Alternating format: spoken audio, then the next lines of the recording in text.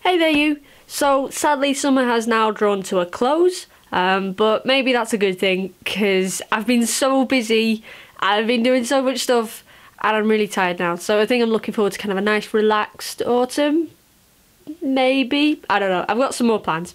Anyway, over this summer I've been buying loads of stuff and I thought I would share some of those things with you in kind of a favourites video.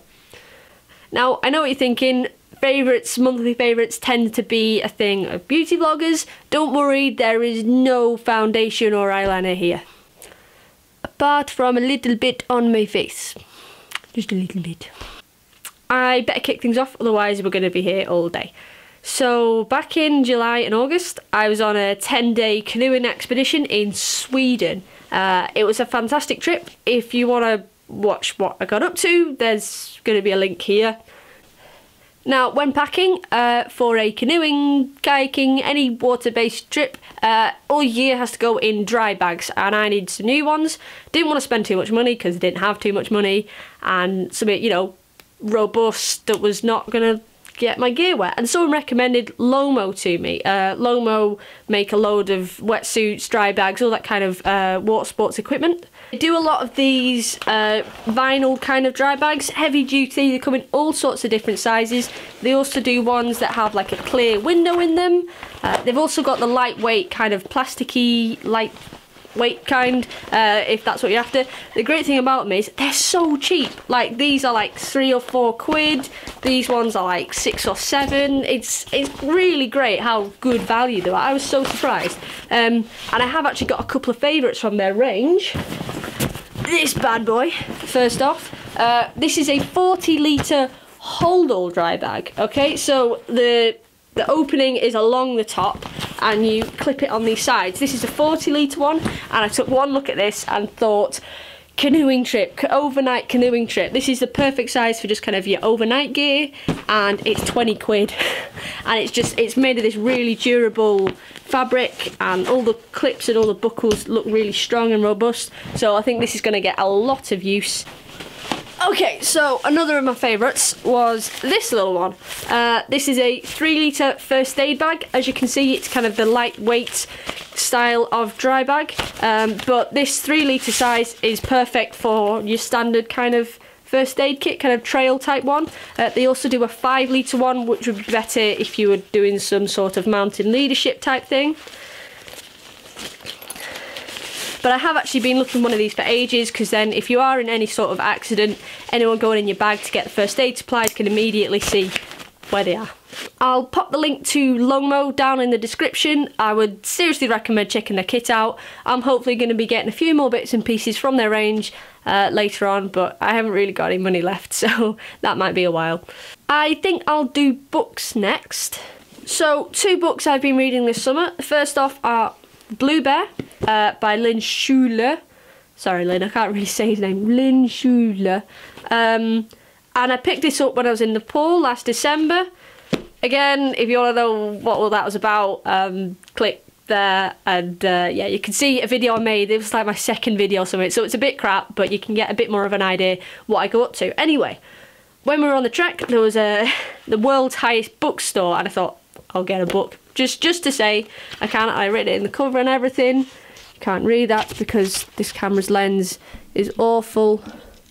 Nope. But yeah, basically, I picked this up thinking so I can get a book at the world's highest bookstore, and it's turned out to be one of my favourite ever reads. It's an account of about a decade of Lynn's life and about his adventures in Alaska. He's a wildlife guide and photographer, and it's about his friendship with a Japanese photographer and about their hunt for a species called the blue bear, which is a species of grizzly.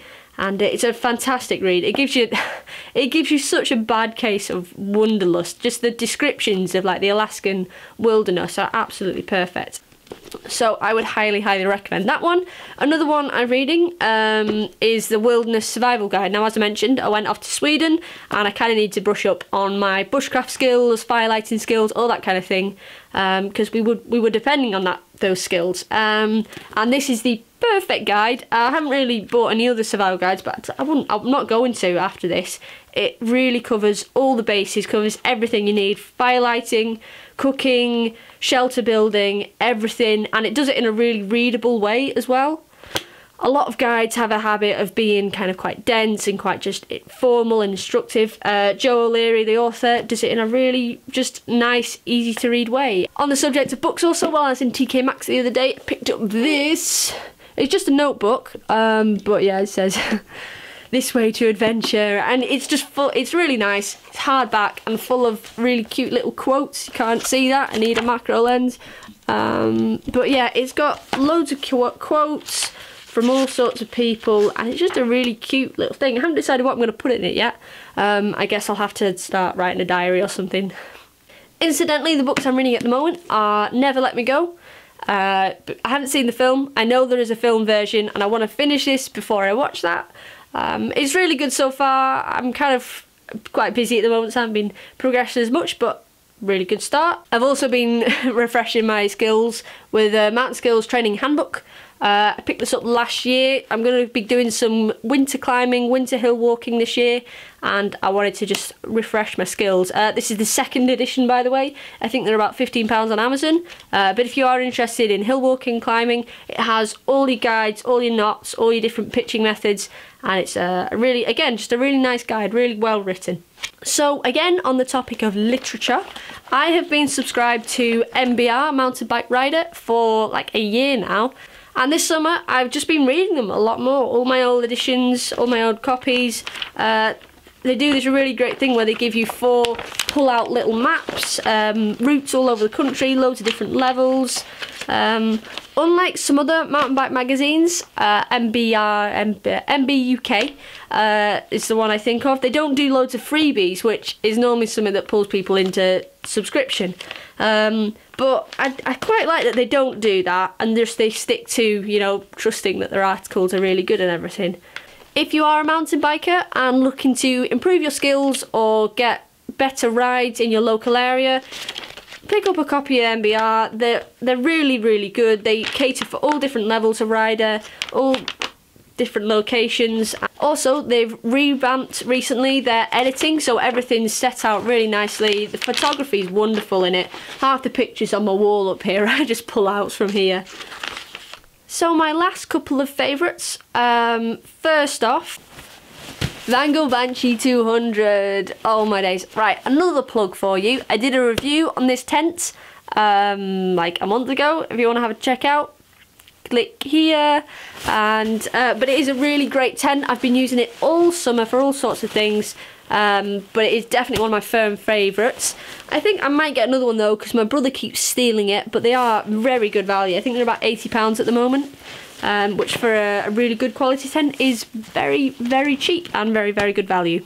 The other thing, which I haven't done a review of, don't worry, I'm not going to plug this one. This is the DD Camping Hammocks Camping Hammock. It's their kind of flagship product. It's a really great hammock.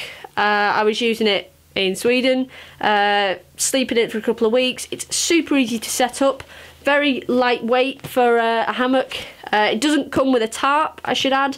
You do have to get a tarp separate. I should be doing a review on this soon. If you would like that, please comment, because I've got lots of things I need to review, so I'm trying to prioritise. If you want a review of the DD Camping Hammock, just stick a thing for me in the comments so I know that you would like that. Okay, so the very, very last thing in this favourites video is this bear skin. Don't worry, it's not an actual bear skin, it's from Matalan. This is the Love to Dream Sherpa throw from Matalan. It was a gift to me before my boyfriend left for uni, but it's so comfy.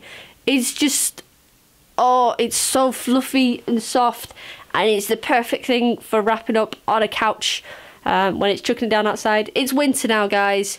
We need throws. We need throws. You need a throw. Just, oh, lovely.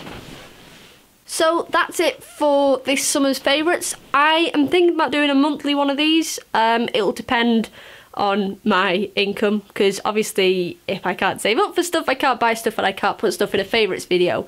But if you like this, because it is something kind of new I'm trying, if you like this, please give it a thumbs up so I know that. Thank you very much for watching. Don't forget to subscribe. It makes me so happy when people subscribe, so please go and do that. And thank you. Goodbye and good night. I'm going to sleep. Bye.